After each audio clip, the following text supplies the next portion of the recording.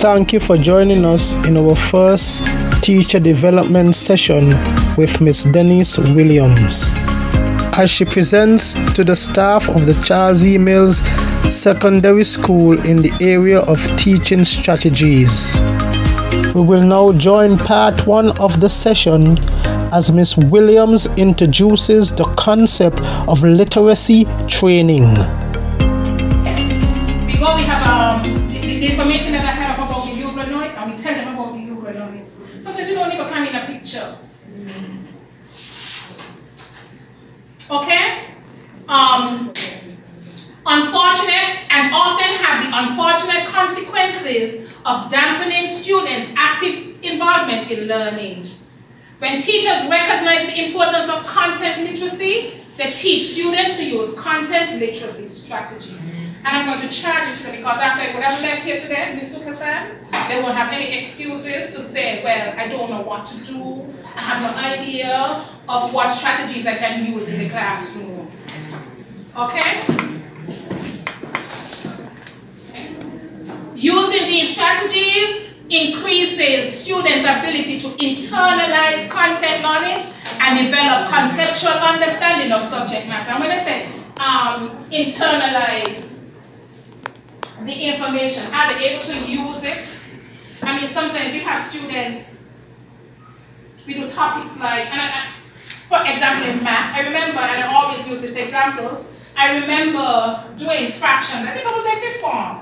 And we had to do fractions, and the math lecturer, the math teacher gave us a problem about if you have 1/2 of a haystack and you have a third of another haystack and you put them together, what do you get?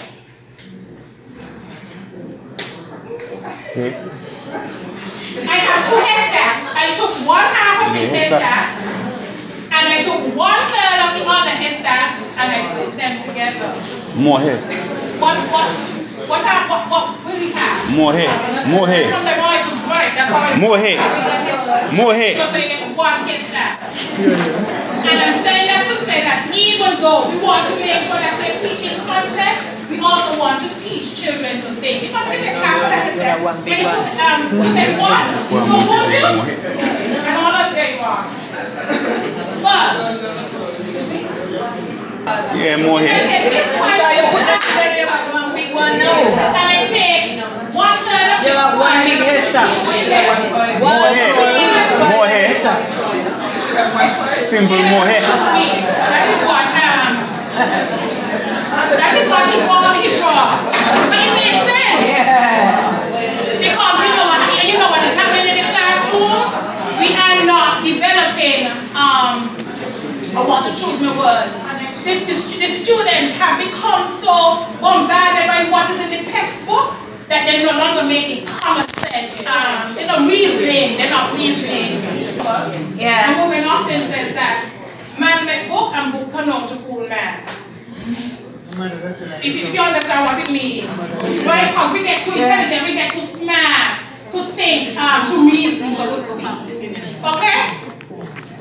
So I want us to think about literacy.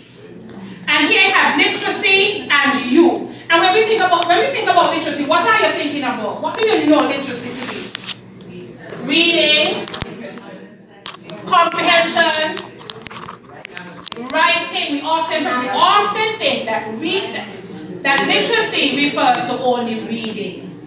And let me tell you, we also need to take writing into consideration. But we even need to take more than that into consideration because there are 6 language arts. And when we are talking about literacy, we are talking about the ability to communicate in those 6 ways. We have reading, writing, listening, speaking, and then we have viewing and visually representing. Because we often take the latter 2 for granted. Watching a movie, if you could watch a movie and understand it, you are literate.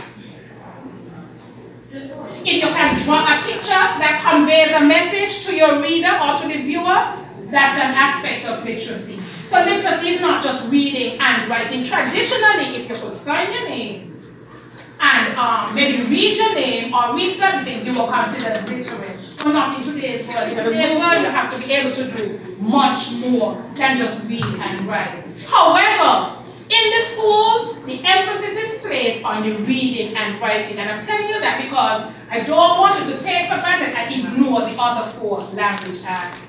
Give students opportunities to listen, give them opportunities to speak. And I want to dwell a little bit on speaking because our classrooms are too quiet. Children don't get to hear, they don't have a voice. We don't listen to them. We don't allow them to respond to what we are teaching. Sometimes we are afraid to touch controversial topics, but in the controversial topics are what help the students to become critically literate. And when I talk about critically literate, when we look about everybody wear the same thing, everybody has the same hairstyle, we don't think for ourselves. We're not able to say, I don't like that. We can say we don't like it, but you can't tell me why you don't like it. You can't make judgments. We are not able to evaluate things. And that stems from the classroom. We don't have any practice of it in the classroom, and it spills out into society because we are breeding a society in the classroom. Yes, we are responsible. And I take my share of the blame. That is why I try to do what I can do in order to develop critically literate individuals. Right? For the concept of literacy to be meaningful, you must think of it in relation to the unique requirements. And when we talk about the unique requirements, as I said back in the day, reading and writing was sufficient. It was okay. But you need more. Okay? So that is what it means. You need to think of the context. And it says the context may be as large as a nation or as small as a classroom. Because when we talk about literacy, it could be what they need for that particular classroom, or it can be what they need for the nation, or what they need for the world. One can deduce that being literate is a quality relative to the society in which one lives and to the goals you set for yourselves. I'm just amazed sometimes, even little children. I mean, I have a little girl at home, and she has a tablet. I don't know how to use it. And sometimes she has a problem on it and she's able to fight. I don't know where she finds these things. I don't know how these young children are able to function and they're so skilled at it, and we are baffling sometimes. And you know, it's just amazing. And, you know, how they learn these things. The other day I had a discussion with my students and we were talking about, you know, we need to understand that the students we teach today, they are not us. They are not their grandparents.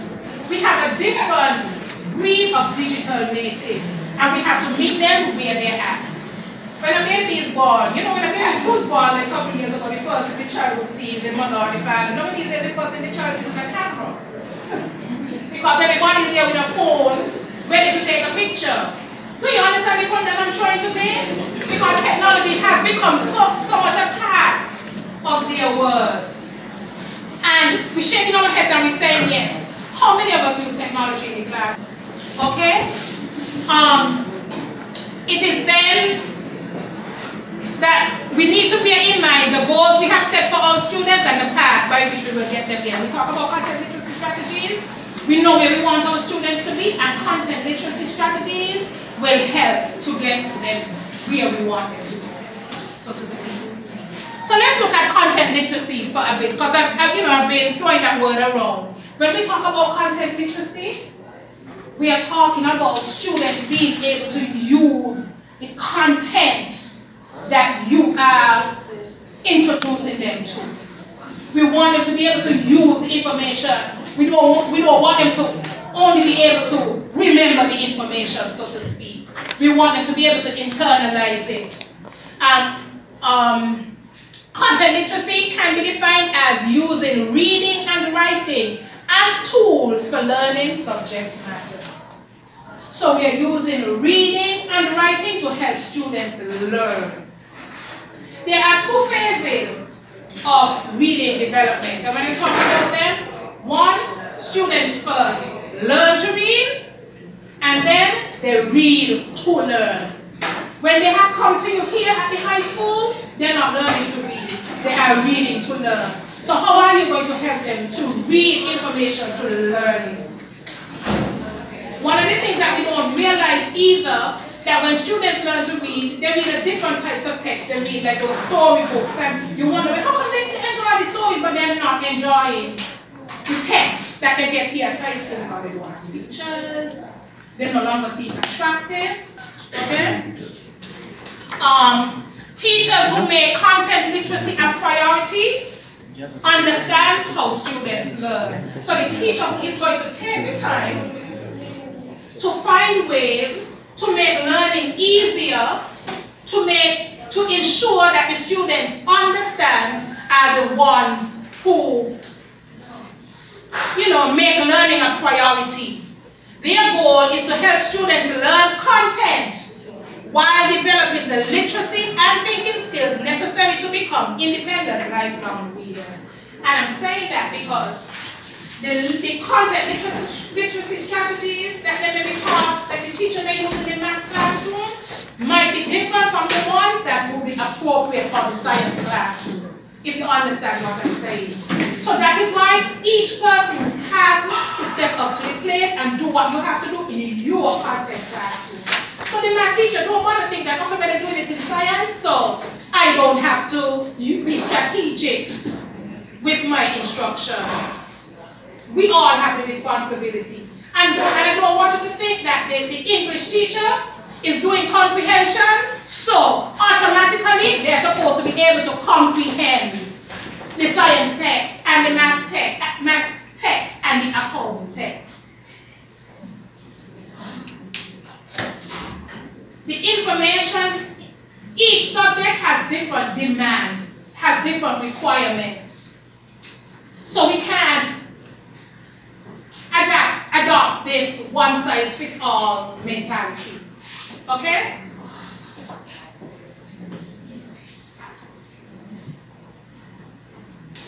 Providing students with multiple opportunities to construct meaning in subject matter classes enhances their content knowledge. You need to then provide different opportunities for them to use the plethora of strategies that you will become familiar with. Different learning activities. We go to the classroom and, as soon as they get there, the students' heads are on the desk. And we blame them. And we're like, I don't understand, they just have all this negative energy. And every time I come here, they're sleeping. The problem ain't the students, the problem is you. Because your students feed from your energy. And if they know, oh Lord, we have maths now, and they know that you are going to bring some negative energy, they are going to shut down. If you go being energetic and you go and then, I don't want to say every day, but you plan activities that will excite them and that they'll be actively engaged. You think they're going to be sleeping by the time you get to the classroom? Never. Because I have seen from my experience, different types of math teachers. It's the same math, it's the same content, but it's a different response. And that response is determined by what your attitude towards the student, your attitude towards the planning of your work. Am I making sense or am I not making sense? Okay. Yeah, we'll change this subject.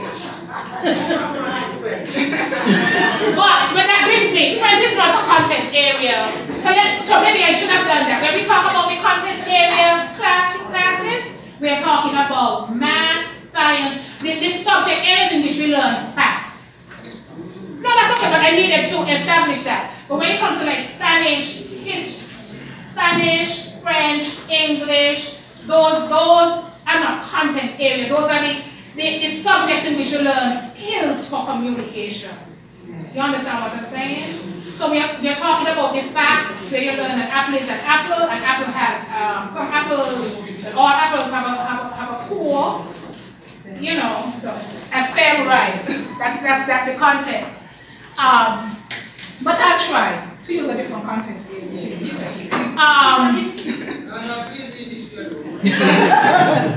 Okay, so let's move a bit to the meat of why we are here, the substance. So, content literacy strategies. We often like to use the word skills. We want students to develop skills, and we want them to be skilled in this, and we want them to be skilled in that. But how do we develop skills? How do you become skilled at something? Practice, demonstrations. And therefore, skills, before something is developed into a skill, because skill is considered to be automatic, we must first be deliberate in what we do. You just don't jump out your bed at mornings and you're skilled at something. Think about most of when you learn to drive.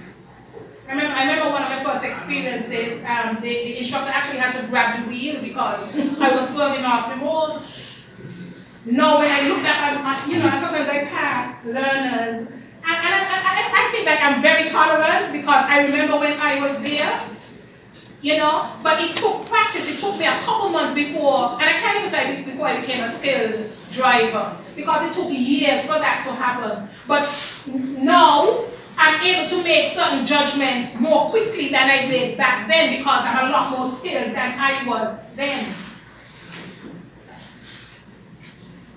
Okay? So our students are not automatically going to develop into skilled readers and writers.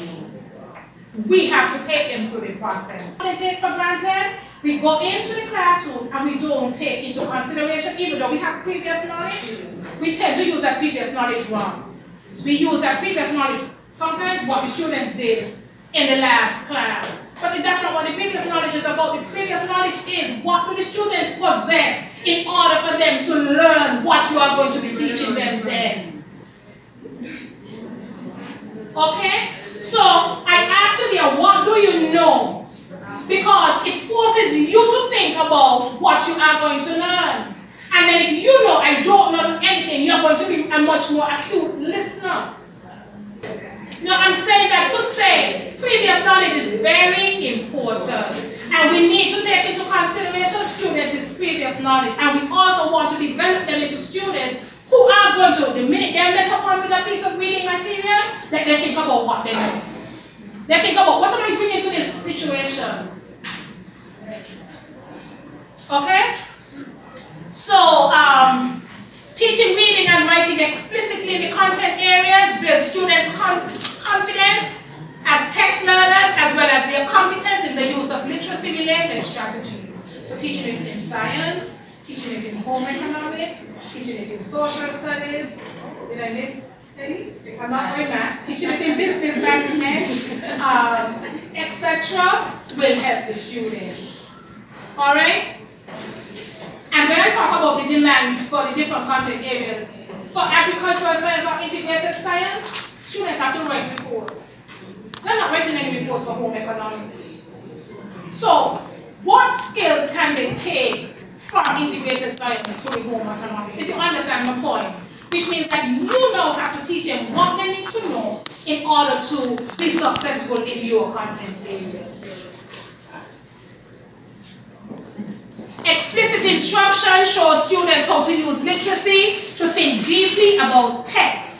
You want them to internalize the information. You want when they read. I remember, you could even do simple things like, I remember one year, teaching literature here, and the text was Romeo and Juliet, and it was taught to one of the lower grades, and to encourage them, you know what I do?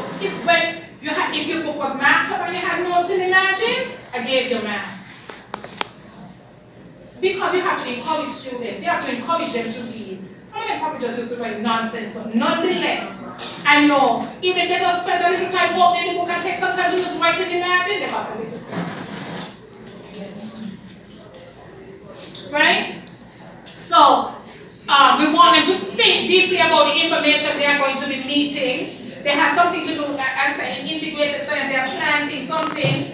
And even though it was not a part of the lesson, a student might say, but Mr. Woodley, this one seems a little bit rocky. It was not anything that would have been a part of the lesson plan. But they are thinking about what they're doing. They're doing some deep thinking.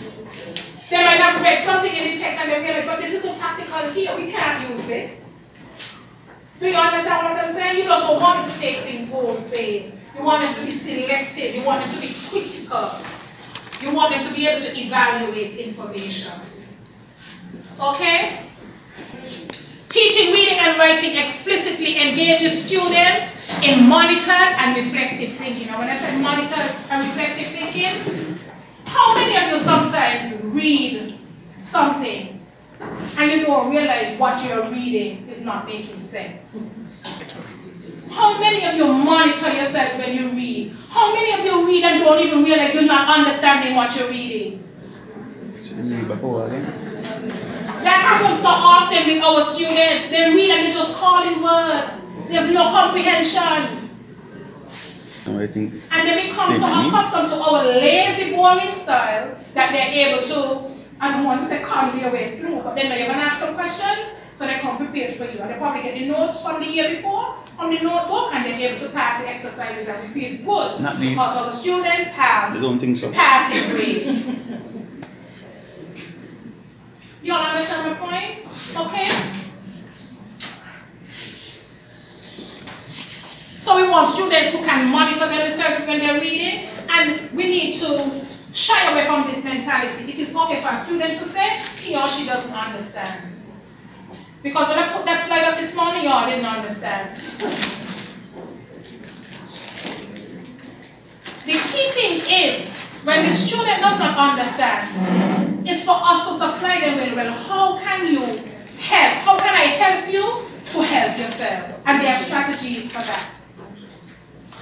If you don't understand, these are some ways these are ways, or I don't want to say solution, but you can do this in order to help you. You're reading something and you don't understand a word, you use the dictionary. If you realize that there are some concepts that the students are going to embrace and they're not going to understand them, I like them to develop their own little glossary. And they can formulate a glossary for every chapter. I don't know what the situation is here in terms of use of the computer lab. I don't know what access you all have as teachers. I don't know if students are allowed to bring their devices to school. I don't know. But I'm just saying those are ways around it as well. You find things that they're going to be interested in, things they would want to do. If, and the principal is here, if there's a policy against that, I am sure that if you speak to her or whoever the person is in charge beforehand, something can be worked out.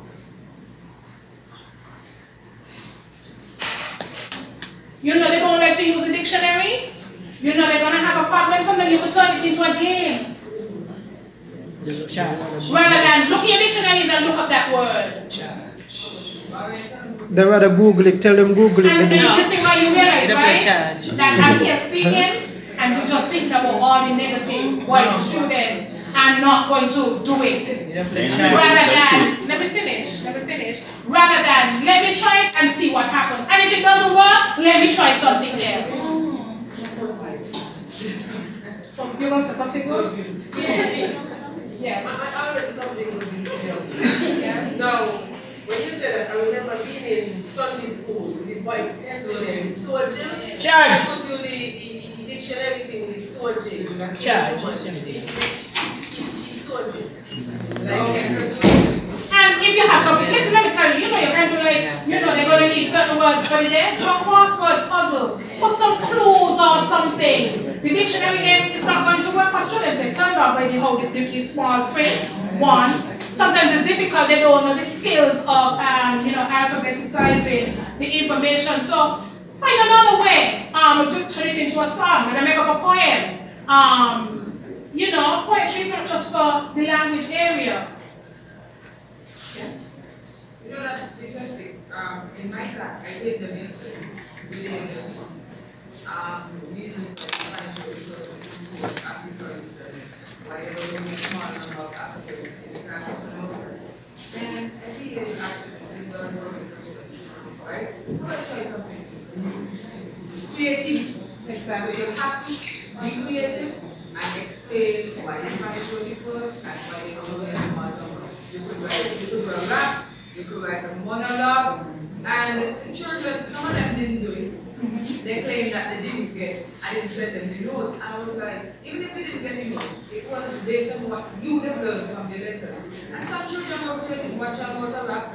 A boy started, roses are red, and I'm like, roses are what? This is history. But at the end, he brought out the message, and I was like, wow, cool. My niece wrote a monologue, and he was very good. I was shocked. I didn't even know she had that in her. And the children were like, whoa, we saw this stuff. And I was like, she got that from her mother. Sometimes you have to think outside the box to get the children involved. And they were all excited about being taped and stuff like that. So I'm really trying. The children don't like history. So I'm trying to get them to see that learning history. I'm coming to you. One of the things you mentioned there would have been that we need to focus on. We sometimes focus on the product and not the process. And when I say that, because you rightfully said that some all did not do it, but you had some. And that some would have been maybe 10 more than you would have had if you went in with the same old boring thing. You understand? I remember, I'm coming to you, my nephew, when he was in grade 2, he had a rain gauge to do. And you know when the children go home with these projects, you know, the parents end up doing them, right? And they had the rain gauge. It wasn't the best looking one. But when he was finished, he said, Auntie, can't take me. And he won because we went on YouTube to see how other children made their rain gauge. And let me tell you, he is not a really outgoing child, especially at that time. But when he realized I was taking him and he had to talk about his rain gauge, you know what, to his middle face, how it lit up. And then I told the teacher, I said, why not have them tape themselves? You know, talking about the rain gauge, because they're going to make the rain gauge and the rain gauge end up in a little corner in the classroom to be swept up or something like that. What would be more meaningful to those students? Not making the rain gauge and being able to talk about it and say how it is used and actually know that they are preparing this for an audience? Yes. Alexa. I must speak about Miss Wilson, English Wilson. She was teaching literature to 2A3, and she acted it out, and she got the students involved, and they were all dressed up. And I told her that I believe they would learn more than the 2A1. If they have a oral exam, no class will be 2A1 and 2A. I said, so she can give a class for that. And she will do it. For transforming the usual boring literature classroom. I hope you enjoyed part 1 of our first teacher development seminar 2020-2021 with Miss Williams. You can also listen to part 2 of this seminar on our YouTube channel. And also, if you like the content on this YouTube channel, remember to like and subscribe, and also to tell a friend. Thank you once more for tuning in to CEMSS Education.